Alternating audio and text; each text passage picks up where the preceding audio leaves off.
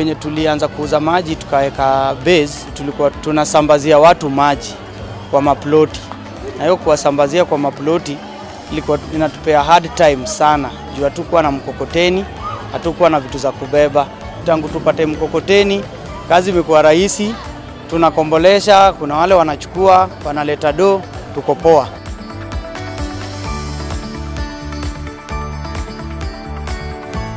We have assisted several people and we have managed our phase 1 of the group plan. I'm very grateful to Safaricom Foundation, Ndoto Zetu, for giving us these machines, and we hope now we will be able to train young guys who are willing to train in the jua kali sector.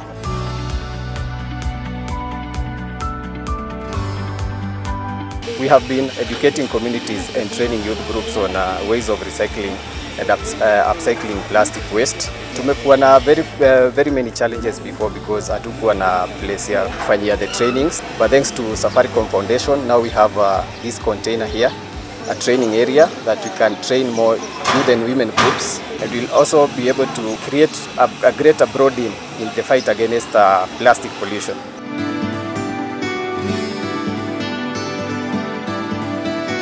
Tulikuwa na mashini chache, na hizo mashini chache haingetuweza kutengeneza bidhaa kwa muda ifaao.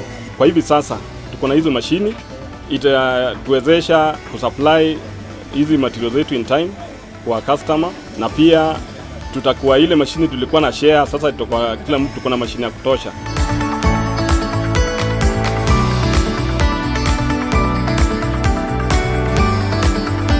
We are here today to hand over the paper cutter, which will be used to make different sizes of papers, envelopes and packaging materials that the youth group will use and sell around here to boost economic activity.